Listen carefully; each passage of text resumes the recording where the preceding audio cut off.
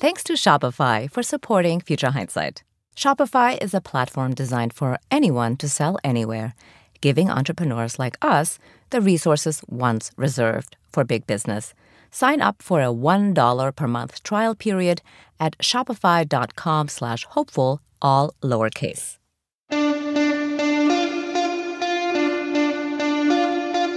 Welcome to Future Hindsight, a podcast that takes big ideas about civic life and democracy and turns them into action items for you and me. I'm Mila Atmos.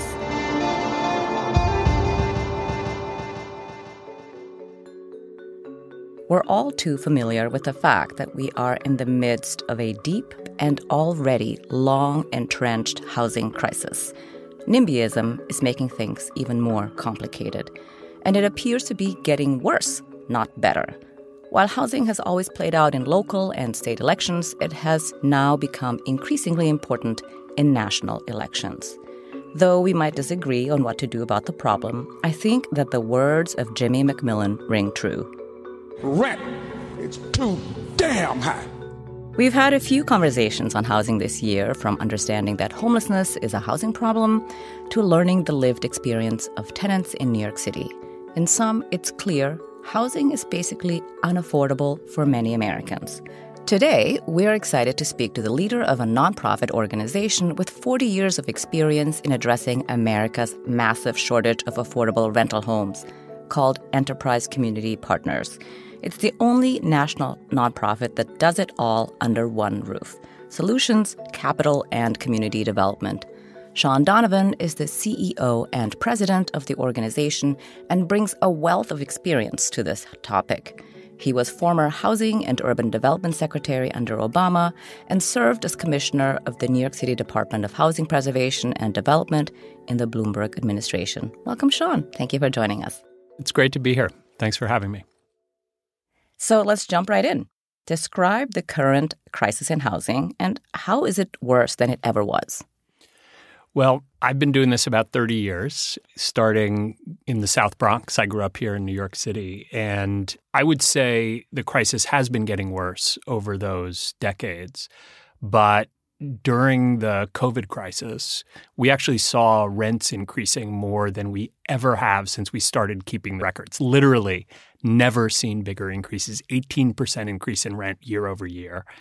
And I think what is different about it beyond the numbers is the level of homelessness we see on our streets.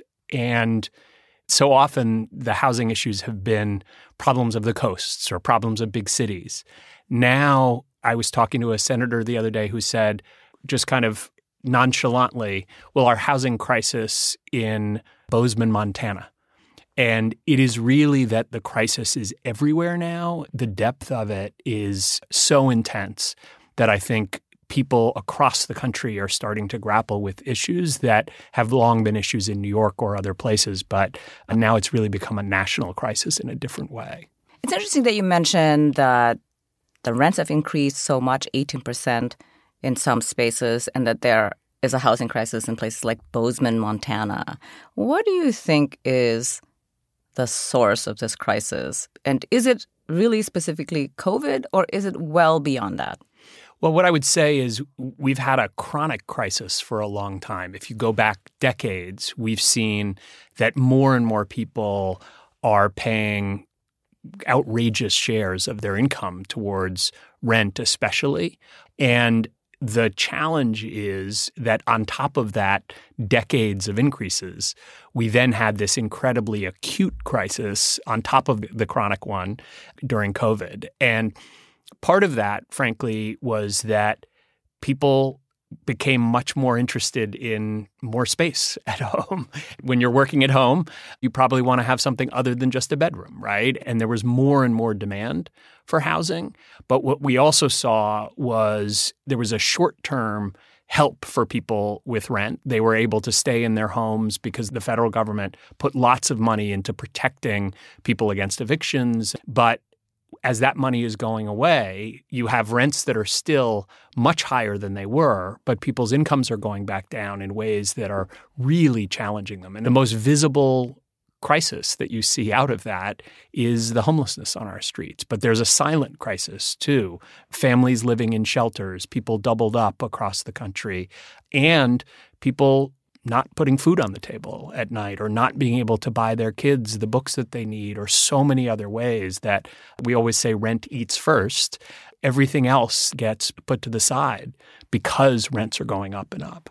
Well, speaking of rent eating first, in your mind, what is affordable housing? Now, I know that simply means broadly that it's the housing that you can afford, and that looks different in a place like New York or Bozeman or Detroit. But at Enterprise, how do you think about affordable housing? Well, we think about it in a few ways. The simplest way to answer that is we have a federal standard that people shouldn't pay more than 30% of their income, about a third of their income, towards their housing. So that's a simple way of answering the question.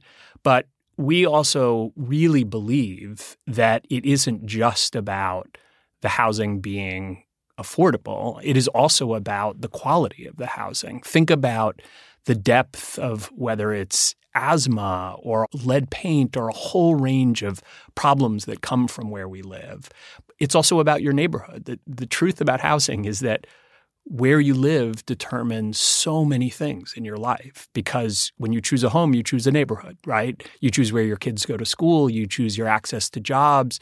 Even one of the things we've seen, if your neighborhood isn't safe, if you don't have sidewalks, the ability to exercise, mental health, there's so many things that suffer based on the community that you live in.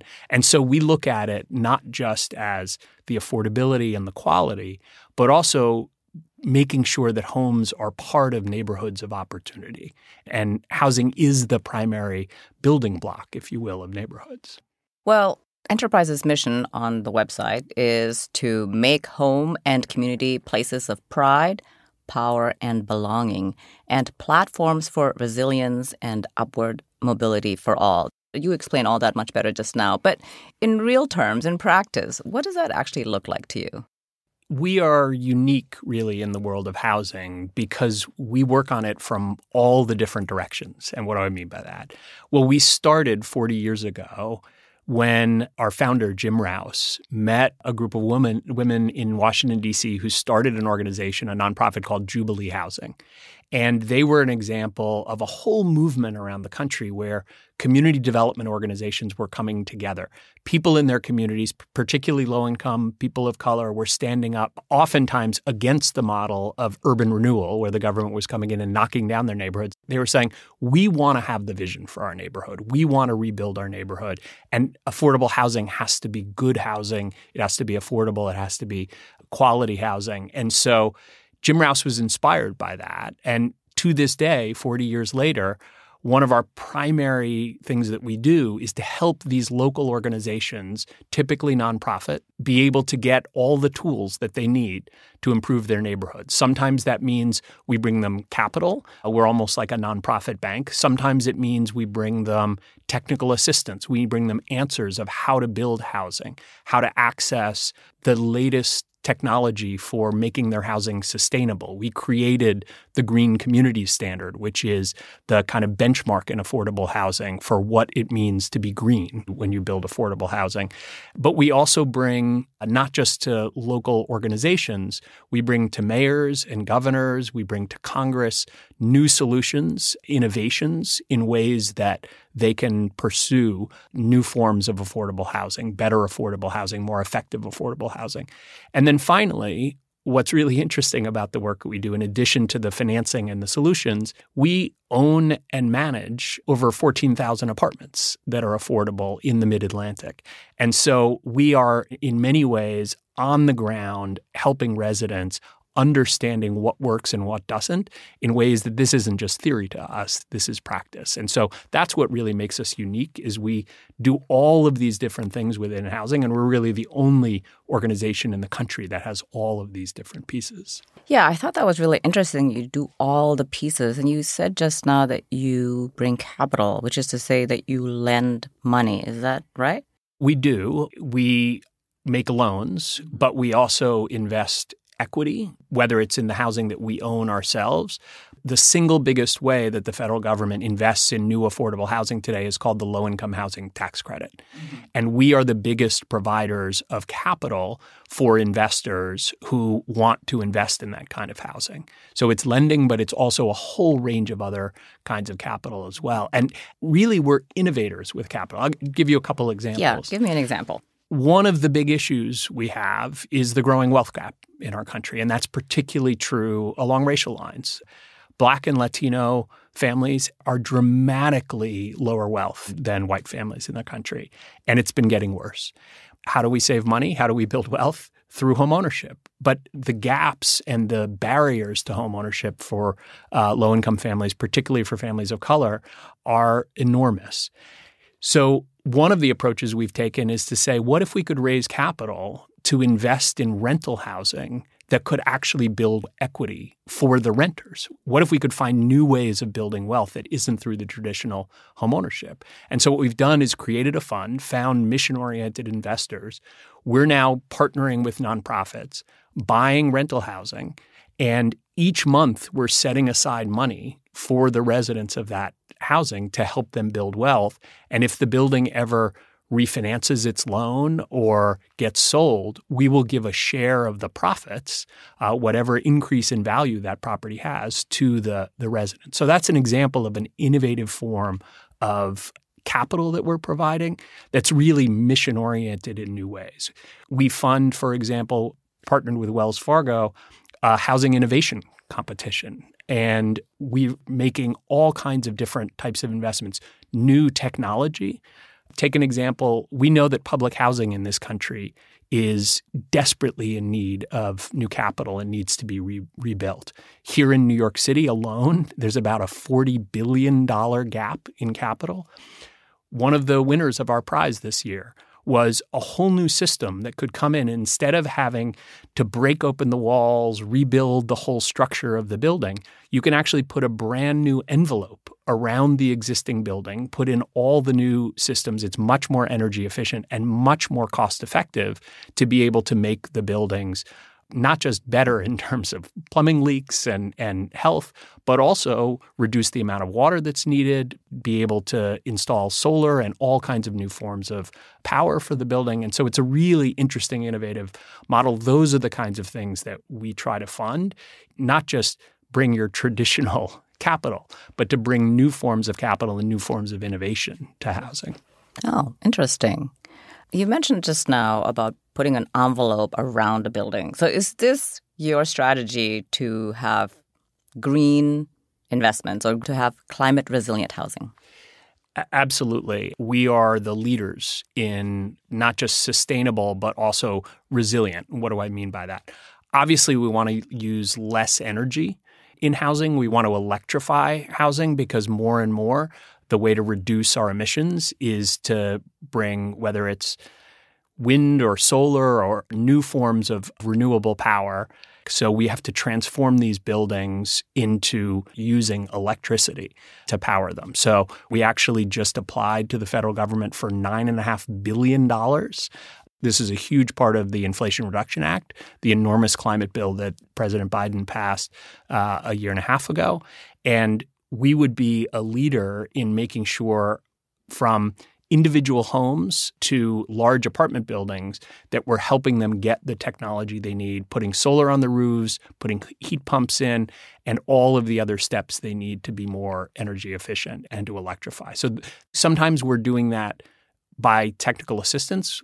We have a nonprofit that we work with, and they're interested in doing that. We can help them understand the latest technologies. We can help them get access to it, help them find good contractors to do that.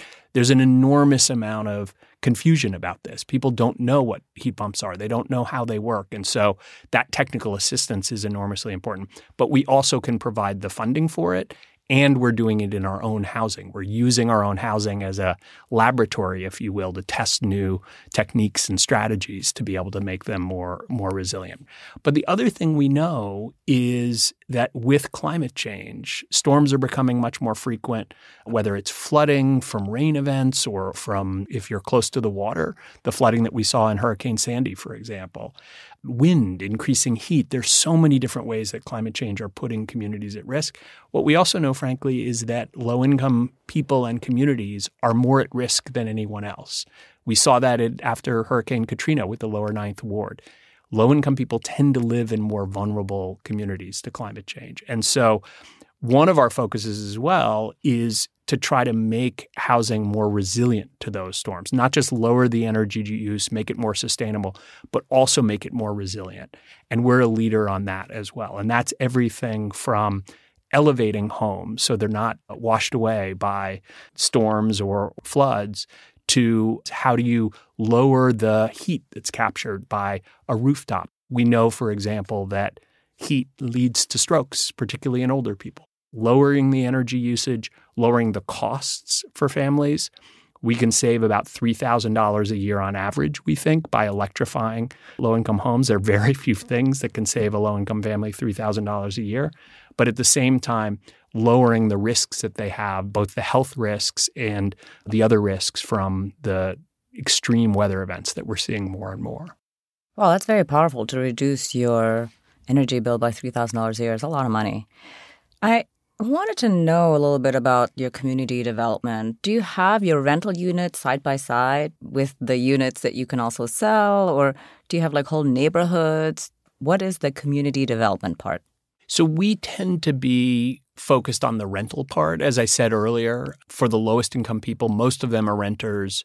And I think what's really important about the work that we do is we have three strategic pillars for enterprise. One is really about increasing the amount of affordable housing, but we're also very focused on racial equity, and we're very focused on upward mobility and resilience. And so we will look at what are the various ways we can provide resident services. I was recently in an after-school program we run in one of our housing developments, and the incredible diversity of the kids that are living there. Huge number of immigrant families, families of color with kids that were getting incredibly powerful after-school programs. That's all part of the type of things that we do within our communities, because for us, it isn't just about making sure someone can afford to live in a place today. It's about what's the future for them? How do we create a future for the children, especially living in our communities, one that makes sure they are not going to have to live in affordable housing their whole lives, that they can get access to whichever communities they want to live in and to be able to build wealth in many different ways. We're taking a short break to hear about our sponsor, Shopify, and we'll be back with Shaun Donovan shortly. But first, Sherlock and Watson, Shaq and Kobe. But what about the perfect duo when it comes to you growing your business? That's you and Shopify. Shopify is the global commerce platform that helps you sell at every stage of your business. From the launch your online shop stage to the first real-life store stage, all the way to the did we just hit 1 million order stage? Shopify's there to help you grow. Whether you're selling soft socks or offering original ornaments, Shopify helps you sell everywhere, from their all-in-one e-commerce platform to their in-person POS system.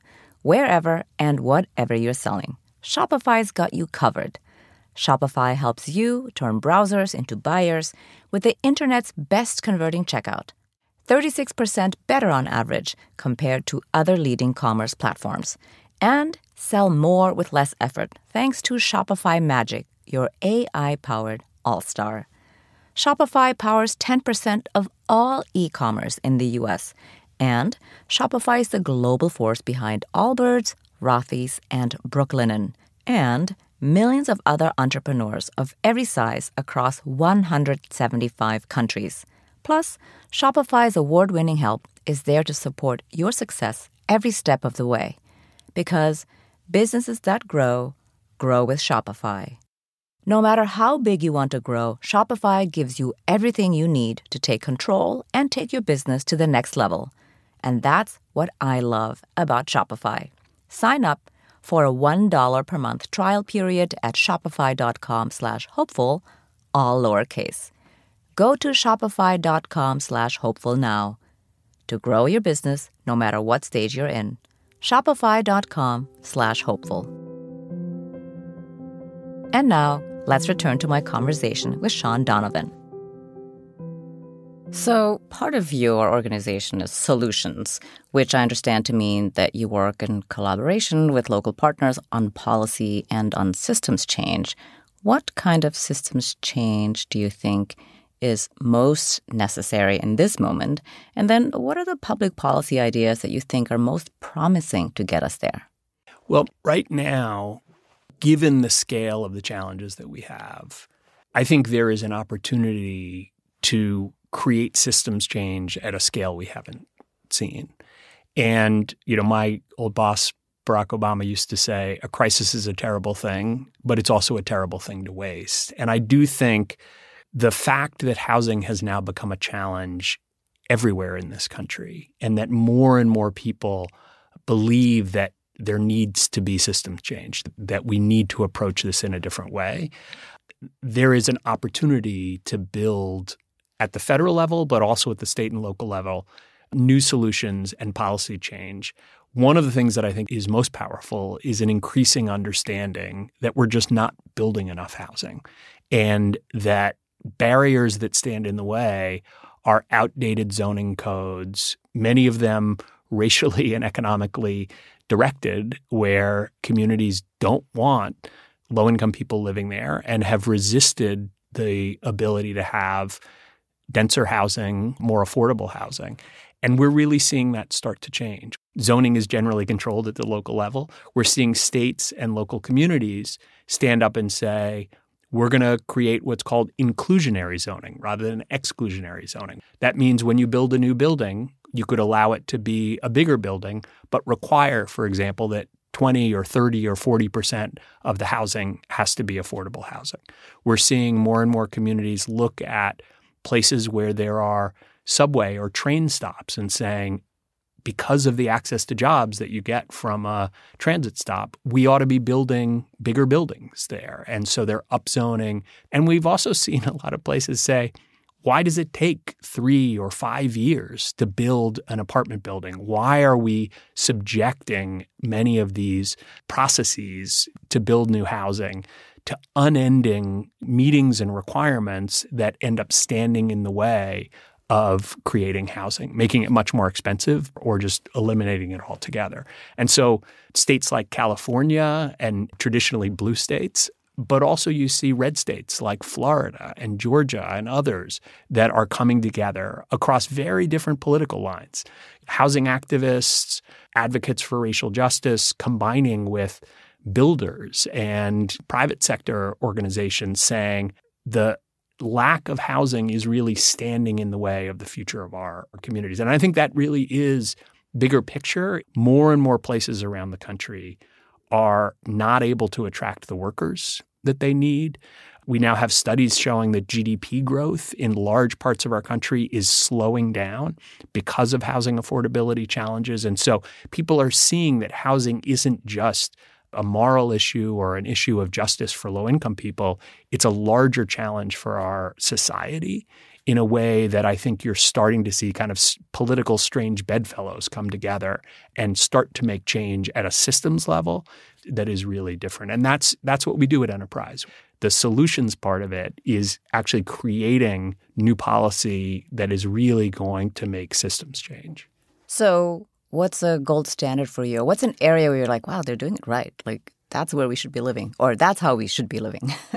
Well, what I would say is I wish there were a nirvana for housing somewhere in the country. I've been working on this a long time, and I think lots of places have really interesting pieces of this. Just to give you an example, the city of Minneapolis recently eliminated single-family zoning.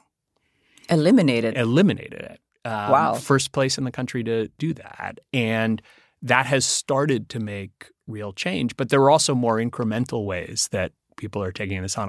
Part of the problem here is the perception is when you hear affordable housing or you think about zoning changes, you're imagining you live in a single-family home and there's going to be a 20-story building next door to you. That's not really the way it works. One of the exciting things that's starting to happen in many communities is a really wonky sounding name, which is accessory dwelling units, ADUs. Basically, that's like a granny flat in the backyard. If you have a single family home, you can build a garage with an apartment above it. And you can go from 1 unit of housing on a parcel to 2. That effectively could double the amount of housing you have in a community, but in a way that doesn't really change the look of the community that much or create challenges in a way that some people perceive when you start to talk about these issues. So that's been a big policy change that we've started to see. In Los Angeles, it's been tens of thousands of new units that can be created through that. That's true even here in New York City, where we have many, many communities that are single-family homes and lower density. So there are lots of different strategies that depend on where you're living. In some places, it's going to be much denser, taller buildings. In others, it's going to look different. But the fundamental issue is understanding that we have millions of people who don't have an affordable place to live because we're just not building enough housing in the country. I'm curious about your thoughts on the intersection of housing and democracy. It just is something that's a basic need that everybody must meet. You have to live somewhere. And since we are a pro-democracy podcast, we think a lot about the commons. Why is it important for a democratic society that everyone ought to be housed? Well, I will say for me, housing is a moral issue because it is one of our basic needs. And if you don't have a decent place to live, if you don't have a stable and affordable place to live, it is really hard to be a part of our democratic society in fundamental ways. Think about a child who's living in a homeless shelter or moving from couch to couch with relatives. Think about the challenge. We saw them during COVID, the ability even to learn remotely. So many other things that are really hard to do, hard to hold down a good job if your housing isn't stable. I do think there is a fundamental threshold of participation in our democratic society that requires housing to be a kind of platform or a foundation for that. And I will say, in a country where it is an entitlement to get food assistance or to get assistance with health care, every child has the right to go to public school. Only 1 out of 5 low-income people in this country that is eligible on an income basis actually gets housing assistance. 20% get it. We need to have a fundamental conversation about housing, whether you call it a right or say that everybody should get some assistance who needs it. So that's the first thing I would say. The second is that given the levels of particularly street homelessness that we're seeing in this country now, I hear more and more from people that they are questioning the ability of our democratic form of government to work. People are asking, what is happening with my tax dollars? Is government actually functioning? Because homelessness is the sort of tip of the iceberg of all of our social challenges in this country. And it is visible to people in a way that so many other of our social challenges aren't. It is, in many places, I think, starting to undermine the belief in our government and the ability of our democratic form of government to function if we can't do the basics to help people find a place to live. And then the last thing I would say about this is one of the things that we're seeing is more and more segregation along economic lines. And as our politics have become more skewed across education and income levels and economic levels, people are living with people like themselves. Wealthier people with wealthier people, Democrats with Democrats, Republicans with Republicans. And one of the things that I think is fundamentally contributing to the polarization that we're seeing in our country, the lack of a civic engagement with people that are different from yourself, is because housing affordability challenges are increasing not just our political polarization, but our geographic polarization, that it is harder and harder for a low-income person, a person without a college degree, to live in many places. And that stratification and that polarization is compounding the challenges to our democracy in a way that I don't think we talk about enough. Most people will say, look, it's Facebook, it's all of the kind of online ways that we're living in bubbles, but we're actually living in geographic bubbles. So I really worry about that because at the end of the day, what is the best way to change how people perceive people that are different from themselves?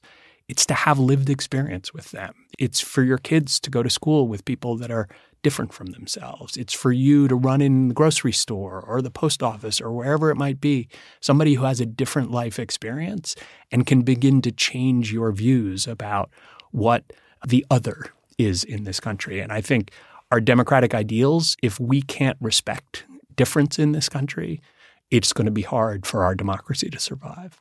Well said. Well, what is Enterprise doing when it comes to homelessness? Because people who are homeless really just can't afford housing. I read a long article last summer about a man, his wife, and their daughter who are living in their camper van because all they could afford in rent, and I thought this was not a ridiculous number, they could afford $1,400 in rent in Maine, and they could not find an apartment for $1,400. And so they lived in this camper van in a parking lot in front of Cabela's. And the wife and the daughter worked full-time. The husband, father, was in construction and had become disabled. But he was older. He was probably close to 70 years old and also had cancer. And I thought to myself, my God, $1,400 is not nothing. It's not, I can afford $250. So tell me about the things that you're doing at Enterprise to reach those people. Yeah, so you are so right that homelessness is a housing problem. For too many people, the perception is, well, it's an issue of substance abuse or it's an issue of mental health. And certainly there is an interaction of those issues with homelessness, particularly what we call chronic homelessness or street homelessness. But most of the homeless live in shelters or live doubled up somewhere. And it is not an issue of anything but the inability to afford a decent place to live. And that is the primary driver of the big increase in homelessness that we've seen in this country. So what do we do at Enterprise? Well, we obviously solve the affordable housing issue. We build and we preserve as much affordable housing as we can. We're actually approaching, believe it or not, 1 million affordable homes that we've built or preserved over our 40-year history. That is enormously important.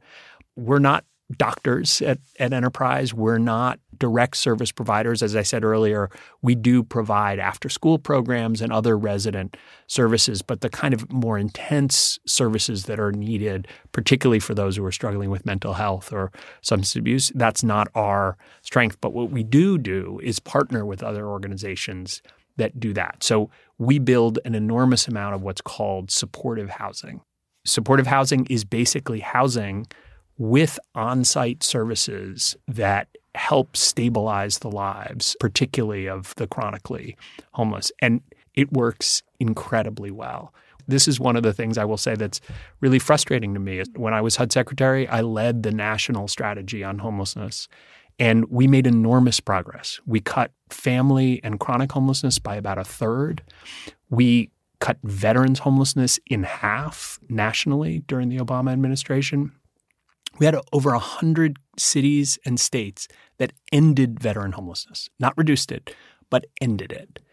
We know that solving homelessness is possible if you have the will and the investment in doing it, and you have the right strategies locally. And the primary strategy is this supportive housing, especially for those who are living on the streets or have the most intense needs. And so in addition to just more affordable housing, which helps families at risk of homelessness not fall into homelessness, we also do provide a lot of supportive housing, working with community organizations that know how to provide the services part of the equation. And that has been a huge part of where we have made progress on homelessness in the past. That's super exciting that you have eliminated homelessness in 100 cities. That's huge. Give us one name of one of the 100 cities. So just to be clear, this was a challenge on veterans' homelessness. Yes, only veterans. I got that. When President Obama came into office, a veteran was twice as likely to be homeless as somebody else in our country. Think about that. Yeah, that's crazy. Twice as likely. We put together this strategy. Mayors can be competitive. So we created a competition that said, let's see who can be the first to get to ending veteran homelessness. We had a great champion in Michelle Obama who personally called many of these mayors and challenged them to do this. And what we saw was over 100 cities and states. We saw Salt Lake City in Utah. We saw Phoenix, Arizona. We saw New Orleans, Louisiana, and many, many others get there early on and inspire others to show that it could be done. And just going back to something I said earlier, my worry today is that most people think this is not a solvable problem. They look at a neighbor sleeping on the streets and think they're always going to be with us, that there isn't a way to solve this problem. And it's just not true. And so seeing examples like that, showing that it can be done, I think is an enormously important part of what enterprise can do right now and what we all can do right now. So, speaking of what we can all do, what are two things an everyday person can do to make home and community places of pride, power, and belonging? Well, my own story of how I got involved is as a kid growing up in New York City during the first big wave of homelessness that we saw in this city, the huge increases in the 60s and 70s and early 80s, was seeing more and more of my neighbors living on the street and asking myself, in the wealthiest city in the wealthiest country on earth, how is it that we allow our neighbors to sleep on the streets?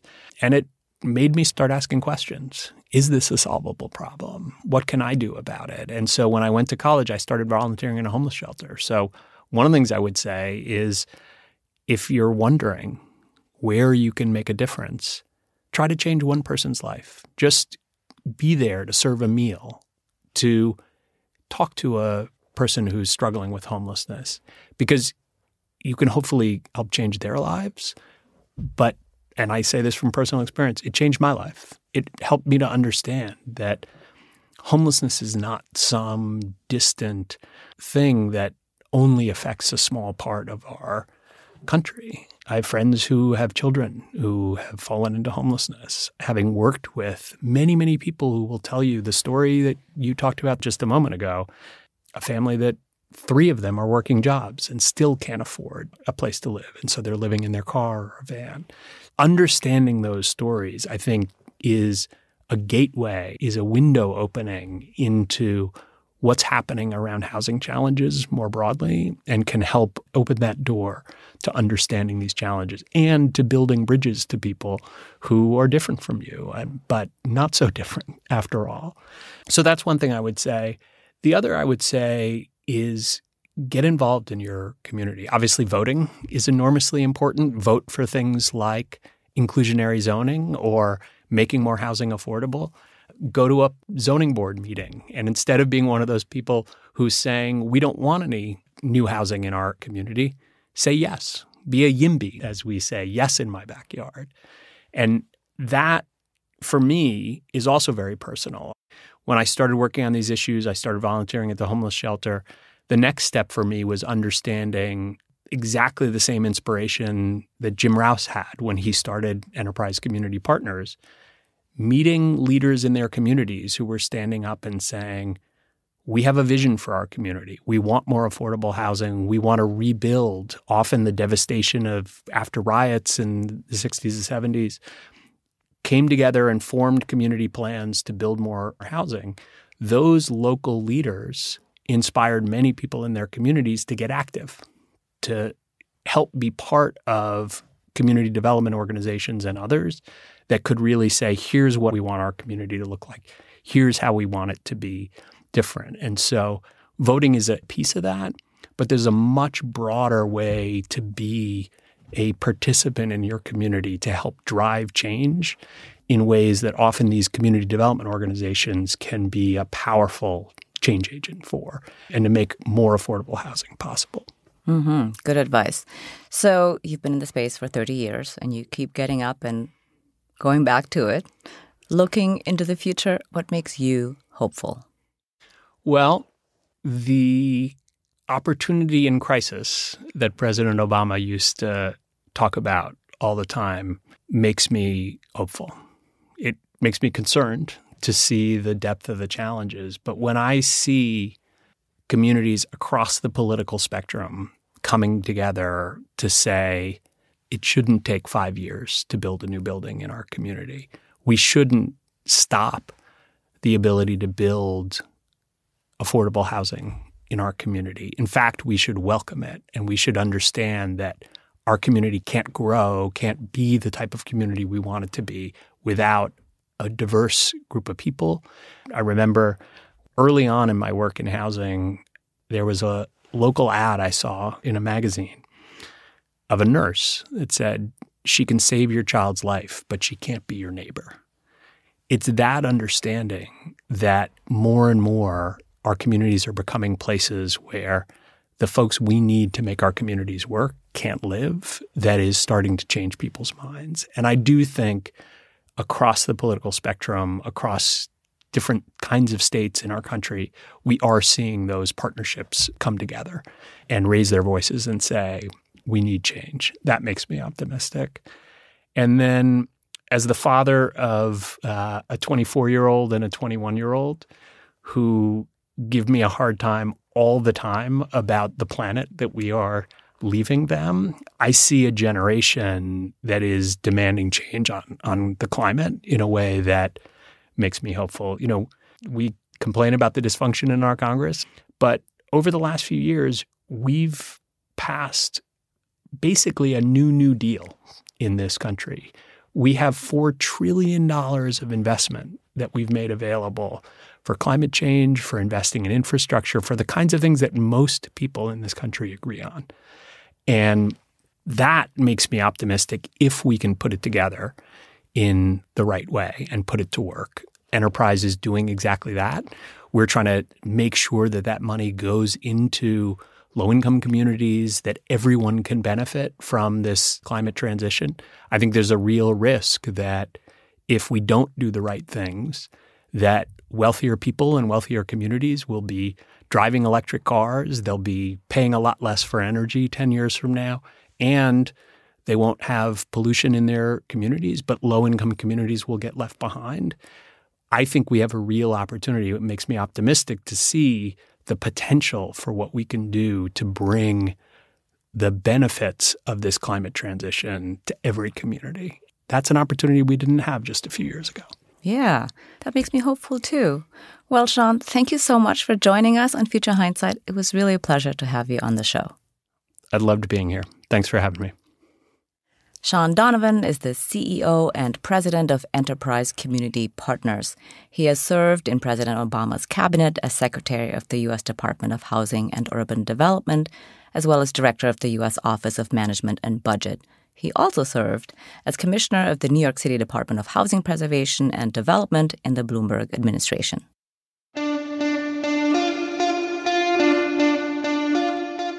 Next week on Future Hindsight, we're joined by Dr. Juliet Hooker. Her new book is Black Grief, White Grievance, which explores how race shapes expectations about whose losses matter. That's next time on Future Hindsight. Did you know we have a YouTube channel? Seriously, we do. And actually, quite a lot of people listen to the show there. If that's you, hello. If not, you'll find punchy episode clips, full interviews, and more. Subscribe at youtube.com/futurehindsight. This episode was produced by Zach Travis and me. Until next time, stay engaged.